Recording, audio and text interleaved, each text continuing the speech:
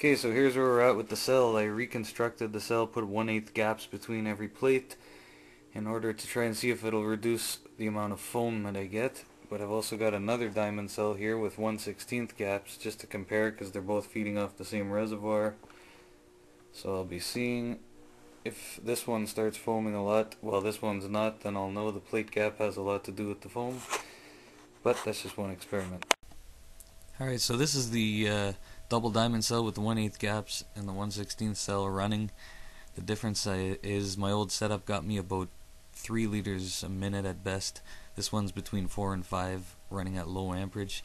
I've got both the diamond cells running at about 17 amps each, and the single diamond cell is about 20 amps.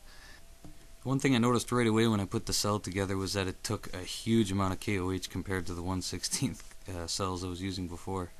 And as you can see, it's 17 amps, just like I said there in the double diamond. But anyway, I'm hoping to see if this is going to give us any information about the gaps having to do anything with foaming.